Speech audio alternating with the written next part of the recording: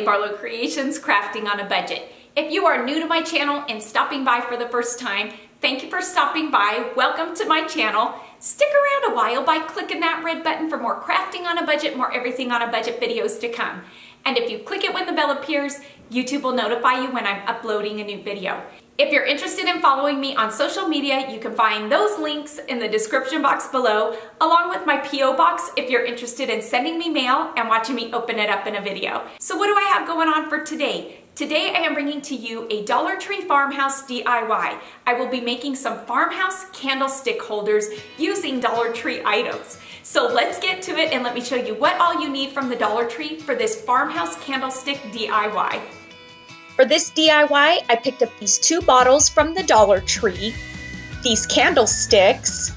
I'll also be using Krylon spray paint in the color of Satin Almond, this crackle paint by Folk Art, Waverly's chalk paint in the color of Agave, and some twine. Starting this DIY off, I'm going to take my Krylon spray paint in the color of Satin Almond, and I'm going to give these 2 glass bottles a good solid base coat with this spray paint. And for this next part of the DIY, I will be using this crackle medium by Folk Art. This is my new favorite thing that I am obsessed with right now. And I'm going to take and put a nice coating of this crackle medium over these bottles that I just spray painted. I'm going to be sure and to cover the whole bottle, not missing any spots, giving it a real nice thick coverage. And I'm going to do this to both bottles. I'm going to set these aside, let them dry for about an hour to an hour and a half before I move on to the next step. Once my bottles are dry, I will be using Waverly's chalk paint in the color of Agave. This color is beautiful, and so many of you have been asking me to bring you more farmhouse DIYs with color, so that is what we're doing today. I'm going to place a nice coat over these bottles.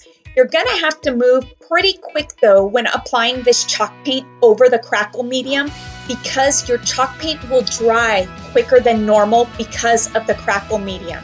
You do want to make sure and not to go over your paint too many times, because it will ruin the outcome of the crackle effect. And so I'm going to just apply one light coat. I'm not looking for perfection. I'm not looking for full coverage, because it's going to add to that aged, weathered, farmhouse distressed look that I'm looking for this DIY. And you'll see fairly quickly after applying this chalk paint that crackle medium really does work fast, and you will see that weathered crackle look starting to take effect really quickly. Once I've got my chalk paint applied, I'm going to set these aside for maybe a half an hour. If it's a good hot day, you can set them outside and they'll be dry within 10 minutes. And of course, this would not be a Kelly Barlow Creations farmhouse DIY without some twine. So I'm going to take and hot glue some twine around the neck of this bottle in a couple of different areas, just kind of winding it around the neck until I've got the thickness and the coverage that I'm happy with. And I'm going to do this to both bottles, the square and this round bottle. I was feeling like these bottles were a little bit plain and missing something, so I decided the perfect addition to these would be one of my easy to do twine flowers, where I just simply wrap the twine around my fingers to the thickness that I'm happy with, take another piece of twine, tie it off there in the middle, and there you have one bundle. I'm going to do 2 bundles like this, then I'm going to separate all of my loops, then just simply hot glue one on top of the other. These twine flowers are so stinking cute, I can hardly stand it. And I feel like the perfect spot for this would be right in the middle of each bottle. These twine bows give such a chic feeling to any DIY and really dress it up. I love these. Now taking the candlesticks, I'm just simply going to twist it and put it right into the top of this glass bottle, giving us a farmhouse shabby chic candlestick holder. These are so stinking gorgeous.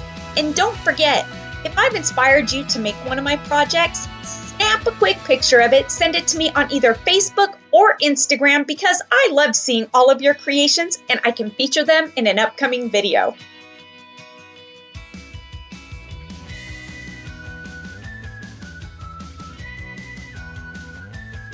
And there you have it. I love the way these turned out. These turned out so stinking cute, and it's different from any other candlestick holder that you typically see. I hope you all enjoyed this video. Please give this video a thumbs up, and let's get this video to 2,000 likes. Until next time, everybody, I hope you have a fantastic day. Happy crafting on a budget, and bye for now, everybody.